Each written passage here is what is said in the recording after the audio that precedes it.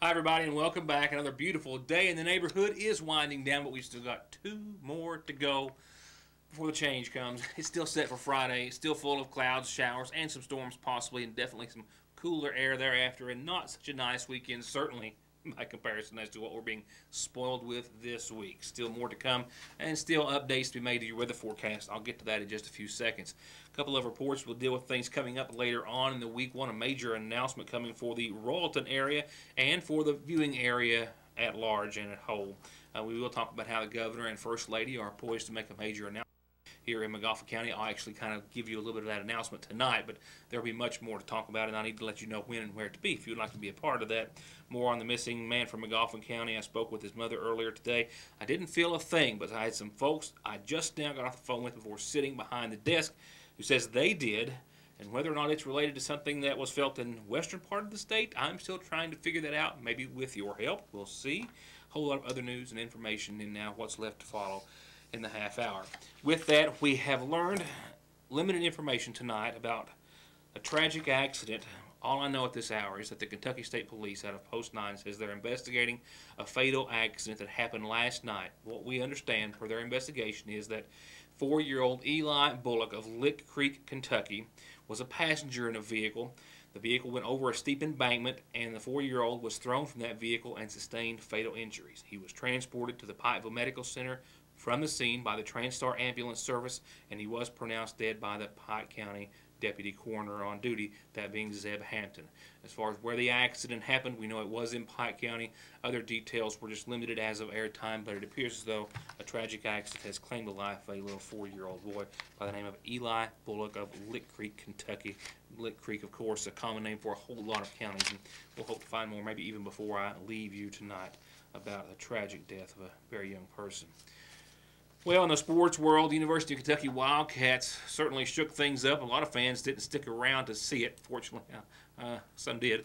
But nevertheless, if you want to catch the next football game, there's also going to be some fine entertainment before and just before. Just to let you know, Montgomery Gentry is going to perform the pregame show at 4 and encore, I think, at 4:45. And Marlena Van Hoos from Johnson County is singing the national anthem. So I don't know what other reasons you would need to go see Kentucky hopefully take out Auburn, and that is going to be this Thursday night. Keep that in mind. It's going to be a great game, we hope. And this, of course, after a major overcoming of a 2-touchdown deficit about 8 minutes to go against Eastern Kentucky University this past Saturday night, where it looked as though the Colonels were going to make history, but the Cats took them to overtime and just made the real game out of it. Not one necessarily you wanted to see that way, but it was certainly a good ending for Wildcat fans. I didn't feel it, and I'm only coming into the newsroom to have a message left from one of our viewers and trying to piece the puzzle together, so to speak. So we're asking for more input from some more viewers. We do know there has been a confirmed earthquake. It happened in the Shelbyville area before 11 o'clock last night. I have some viewers telling me that right at the exact same time, or very near to, well, they felt possibly a similar situation. I know it's a little faint, but if you see the yellow star up there just to the west of Louisville, east of Louisville, obviously, between Louisville and Frankfort, well, that indicates roughly where an earthquake was felt. That's the situation. A small earthquake shook people out of their beds in Shelbyville. I don't know about literally, but it definitely woke a lot of folks up right around 10 or 8 or 10 till 11 last night. We know that Shelby County EMS personnel says that a lot of folks were calling, not quite sure what they had felt or heard, some of them describing a large explosion. Now, this map does come from the U.S. Geological Survey, and they've confirmed that a 2.6 magnitude earthquake centered right at 6 miles to the north, maybe northwest of Shelbyville, was the reason for that boom and all of the vibrations and shaking thereafter. Now, one caller did say that it shook them out of bed, telling 911 dispatchers, and there were many calls about similar experiences to some degree. Now, my information is that coming into the newsroom, Alice Arnott from Middle Fork here in Magoffin County says that, unaware at the time that there was anything going on in Shelbyville, that she was awoken to a clattering of things in her cabinet. And in one instance, I think it was underneath the sink, when she went in to see what the noise was about, The items had literally vibrated out and onto the floor. She also tells me that a fellow neighbor in the same area experienced a similar situation, wanting to know if it was an earthquake as well. Now, right now, I have not had any contact back from anyone with the U.S. Geological Survey to find out if there is a link. Their maps don't show there being any connection or correlation between the two. However, Arnett and her neighbor were very descriptive and definitive as to what they felt. So, I'm asking you, if you live in that area or anywhere else that you felt something of that nature, please give us a call. We're making calls to the U.S. Geological Survey to see if they are related or not, or what we can find out about what caused the disturbance in the Middle Fork area of Magoffin County. So, your help and input greatly appreciated. This report to come, but we want to make sure we get some information out there now as we're learning of some company coming, that being the governor and first lady coming to Magoffin, specifically the town of Royalton, this Friday to make a major announcement as it pertains to the Dawkins Trail. I have scheduled to have someone in here on Thursday to tell us more about Friday's event, and then Friday we'll have the governor and first lady and some other folks here in the studio, or at least on your television, telling us about the big day. But I want to go ahead and give everyone fair warning as of right now, because a lot of folks I think will want to be there, as it will officially be announced that Royalton is now to be a trail town. Ladies and gentlemen, this takes a lot of work to get and achieve such a designation, and it means a whole lot to tourism and the local and area economy.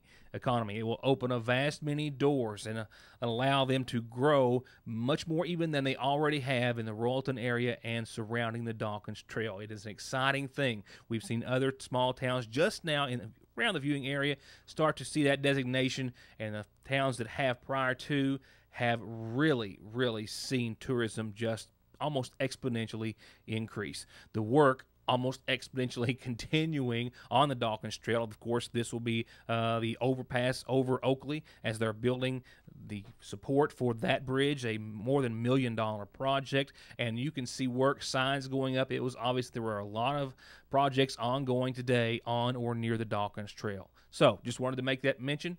Make that mentioned to you tonight, that sometime around noon on Friday, the exact location still yet to be determined due to the impending weather changes, but the governor and first lady to make that announcement. And it's not going to be the only major thing happening during this event or ceremony. I think we'll hear some other big news, and I think a lot of information to be had about the Dawkins Trail and how it is soon to be completed and to be a marvelous addition to the eastern and viewing area, Eastern Kentucky and viewing area, that is. So, more Thursday about the event, and then we hope to see you at the event, and if not, we'll have it all on Friday night's program here on Your News Today. To get high-speed internet on their state-of-the-art fiber optic network for all of your home and business solutions, or to watch TV without a contract on over 200 digital channels with superb quality, or stay connected with family and friends with 24/7 telephone service you can always depend on, contact Foothills Broadband today. Or just click on their link to the right to find out how they're working to provide the latest in communications at affordable prices with exceptional service at Foothills Broadband. The mother of a missing Magoffin County man who has not been seen for well more than a week now. She told me in an earlier telephone conversation that she or any members of his family have had any contact with him. They have contacted the Kentucky State Police and the Sayersville Police Department, at least one of which I was able to reach just a few moments ago, to learn that they too do have cases open, and that so far no one has any information about the whereabouts of this young man. Juan Garcia has not been seen for well more than a week. I believe it was actually a week this past Sunday. His family had not actually seen him a day or two before that, but officially missing, I believe, since Sunday. And from what we understand, he was last seen driving his family's four-door Volkswagen Jetta. It's a 2006, if I'm not mistaken, silver four-door Volkswagen passenger car. And he was on his way to stay all night with a friend, was what he told his mother before leaving their residence. I spoke with her today. She says she's not seen or heard from him since. She has also said that she's gone to the lengths of going to the campus of the Big Sandy Community and Technical College, where he is a student. She spoke with classmates, school personnel, administrators, and others, and he's not been seen there since about the same time he was last seen by his family. He speaks Spanish as well as English, works here locally at the Mi Hacienda restaurant where his family works and runs and owns the establishment as well, I believe. And lives in the Lick Creek area of McGoffin County. We know that per Officer Josh Peace's statements that he has opened up a case into the missing young man, but has since not been able to gather any real leads. The family, who we hope to get more information and talk with personally, and maybe with an interview at a later time, says they have contacted the Kentucky State Police as well, and they're asking for anyone in the public's help. They just want to know if he is safe and sound, and possibly his whereabouts as well, of course. You can call the Mi Hacienda Restaurant at 349-6800. I've also been given a cell phone number at 404. This is a 606-404-2539 number, in hopes of helping to find their loved one. Once again, well more than a week since he's been seen. Health fairs happen from time to time, and they truly are a wonderful service. More often than not, they give folks in the community a chance and opportunity to get services for free that can otherwise be costly, and they also tend to gather a lot of services and put them into one location. A case in point, a health fair tomorrow at the McGoffin County Health Department. Passport is an insurance provider that traditionally operates in northern Kentucky, but they're helping fund a health fair tomorrow at the McGoffin County Health Department, and there are several purposes to it. They want to speak with individuals who might be interested in signing up on their insurance, and they, as well as the health department and other health care providers, are going to be offering free diabetic screening tests, which can be costly.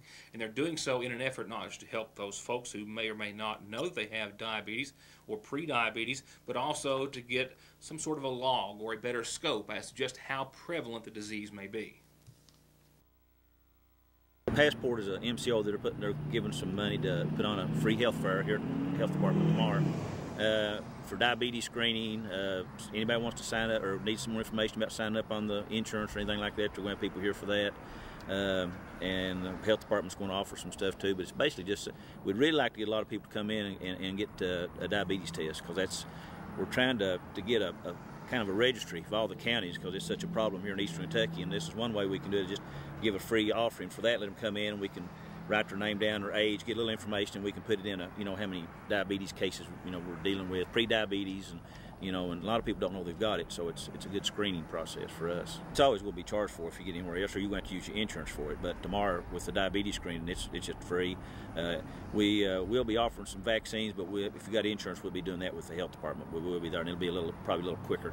There's going to be some nice door prizes. I really don't know what they are now, but there will be door prizes given away, so it'd be and I'd like to see just a good crowd. Everybody come out and at least get their sugar checked, get diabetes checked. So don't have to be fasting or nothing like that. Just come in as you are. Takes you about 5 minutes. Stick your finger, a little blood, and sit around and talk with us. That's about what it's going to amount to. And then there's going to be some other things. We're going to have booths set up on smoking. If you've got smoking problems, or you want to quit smoking, we'll have information on that, and our hands program. Just generally what's in the health department and what Hope offers too. Hope Medical, because they're partnering with us on this. So. And flu shots, don't forget your flu shot. Great opportunity there as well, says Shepard. I got a happy 66th birthday starting off our calendar tonight to Yogi Bear. That's Kermit Yogi Bear Gibson, with a whole lot of love from a whole lot of family and friends. Happy 66th birthday to you, Yogi Bear. The Kearney Free Will Baptist Youth Group is having a soup bean dinner this Friday. They're going to deliver to Sigersville businesses. Soup beans, fried taters, cornbread, onions, sauerkraut, just $5.50. Call 349-6249. If you can get your order in by tomorrow this time, well, that would really give them a leg up. 349-6249. McGoffin County High School Key Club has put their haunted house together one weekend only, this Saturday and Sunday, 7:30 till 11:30, and it's going to be at the old Sigersville Grade School behind the Board of Education. That's this Friday and Saturday night. Actually, it is, well, they've got, I'll have to look that up. Can you tell I'm flying by the seat of my pants on this one? It says the 10th and 11th, but it also says Friday and Saturday night, which is the 9th and the 10th.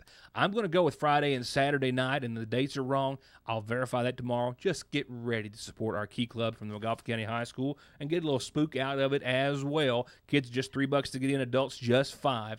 A Harvest Festival, the annual event at the Lakefront Church of God, is coming up this Saturday, 10 till 6 at the old, of course, Middle Fork Elementary School. Food, handmade crafts, games, prizes, bounce houses, music, silent auction. They're going to have sorghum made and sold on site. They hope you'll drop by the Lakefront Church of God this Saturday for their Harvest Festival. Starts 10 in the morning, goes till 6 that evening, and it's always a wonderful time full of all sorts of goodies.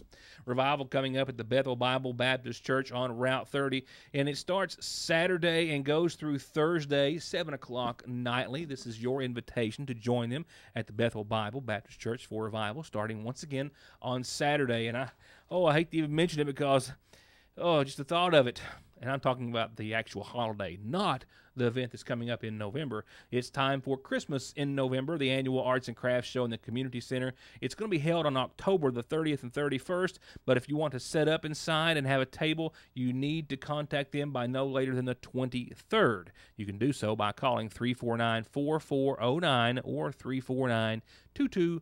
The deadline to submit your name to get on the list if you want to be a vendor inside the Christmas in November event inside the Lloyd M. Hall community in Sagersville is the 23rd. We kind of have a loose deadline of around 3 o'clock to make sure your announcement gets on the program that same day if you want it then.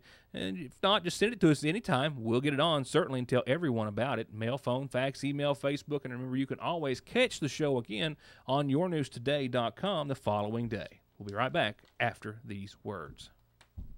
Earlier today via a report that I found in the Floyd County Times that pre-filed legislation just this Monday would go to help create jobs and boost the economy in Kentucky's coal-producing counties. This is a bill sponsored by Senate Democratic Floor Leader Ray S. Jones, co-sponsored by Senator Johnny Ray Turner.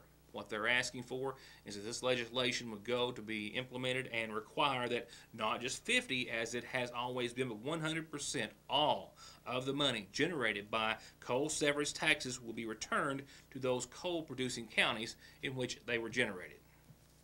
And from what I can tell, support for the legislation has been unanimous, certainly from county judge executives that the paper spoke to and others, all in support of seeing 100% of those coal severance taxes returned to those counties that produced it. Now, Jones was quoted as saying that the country may be recovering from the recession, but Kentucky, despite an overall increase in employment, still has regions where people are going through some hard times, especially in eastern Kentucky, where mining has played a vital role in the economic makeup of our area, and returning the coal severance money to these counties could be a critical step in job creation, economic development, and frankly, he says, the future of eastern Kentucky. The coal severance tax has traditionally been levied at 5% on every ton of coal that's mined from the earth in the state of Kentucky, and in the past, 50% of all that revenue that's generated from the coal severance tax has been prorated for expenditures in coal-producing and coal-affected counties, while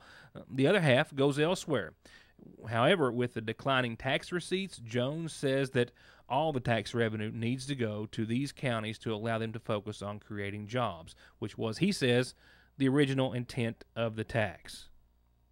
Jones represents the 31st District, which includes Elliott, Lawrence, Martin, Morgan, and Pike counties. And he says that with mining communities suffering, we must take a more aggressive stance in creating new jobs. And he believes that seeing all of the coal severance taxes returned to these mining counties will be a very significant step in that direction. I certainly agree. We'll certainly be following that report to see just indeed how far that bill makes it. Here's tonight's weather forecast brought to you by Licking Valley RECC. There's been a little fog to work its way in the forecast. Otherwise, for the next couple of days, still gorgeous, beautiful, and above average for the most part.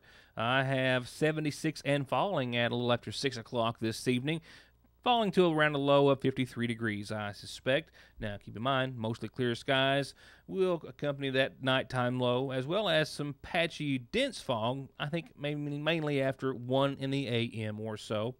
Now, that patchy, dense fog will stick around for about 8 hours, up until about 8 or 9 o'clock in the morning. Otherwise, your Wednesday, hump day, it's going to be a nice one to get over, 79 degrees, mostly sunny afterwards. Another low back into the low to mid-50 range, partly cloudy skies tomorrow night. Otherwise, there's not much ill that could be said about Wednesday's forecast, except that working inside all day could be detrimental to enjoying any of it. I hope you get a chance to get out. Thursday, more of the same, and the last of it, too. Upper 70s again, still a little fog at the onset, followed by that fog late tomorrow night. But 78 for your high, 61 for your low, still mostly sunny above. A few clouds late that night. Nothing else to speak of but a beautiful day in the neighborhood, and that indeed will be the last one like it for a few days. Not for the forecast period, just a few days. The change does come about Friday. We'll have a front roll in that does give us a slight chance of showers before noon, and then an increasing chance of showers and thunderstorms to the tune of 70% by Friday afternoon. Friday night, showers likely, mainly before midnight. We'll see some rain, possibly some storms. We'll see some cooler air with a daytime high of around 72. Not a great drop in temperatures yet, but certainly a downward trend with some showers and storms and some clouds, and a low of 53 Friday night. It will be a wet one Friday night, I do believe. Saturday will recover with some sunshine, not so much with temperatures to follow suit. 63 for your high, 43 for your low, but we expect to dry out. Mostly sunny, mostly clear skies late on your Saturday. It's going to be gorgeous, and temperatures, closer to where they should be, but still on the cooler side of things compared to today and tomorrow, and even Friday for the most part. Nevertheless, it's going to be dry and sunny and nice. And ditto for your Sunday. 69, sunny, mostly clear late. I've actually got temperatures starting on Saturday with those low 60s, upper 60s Sunday. By Columbus Day on Monday, we're still seeing nothing but full-blown sunshine, mid-70s and upper 70s by the week's end. Another nice run at some more beautiful weather. It all starts slowly on your Saturday, but picks up by Sunday and thereafter. So Friday, indeed, is pretty much the only real bump in the road. But it is a pretty good bump. That's it. Another full day of news already on tap as it stands right now, and I suspect there will be more to come. We hope you'll join us for all that for another edition of Your News Today when we see you back here tomorrow after what I hope is a beautiful evening for you all. Thank you for watching, and have a good night.